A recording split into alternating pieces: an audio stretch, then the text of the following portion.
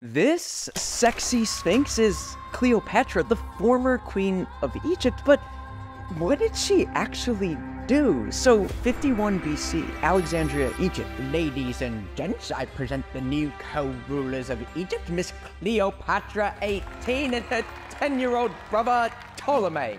Leave. Noah! I'll run you out. You and what army? Me, Pompey, and the entire Roman army, actually. Cleo flees to Syria, and once there, she falls in love with the guy who wants to overthrow the Roman army, Julius Caesar. Baby girl, I've got you. Caesar and Cleopatra fight Ptolemy. Ptolemy dies. Cleopatra becomes the sole queen of Egypt. Julius Caesar gets assassinated. Cleopatra falls in love with the next Roman leader, Mark Antony. Julius Caesar's son shows up to take Egypt back. Cleopatra and Mark Antony lose hold of the country and commit suicide by snake bite.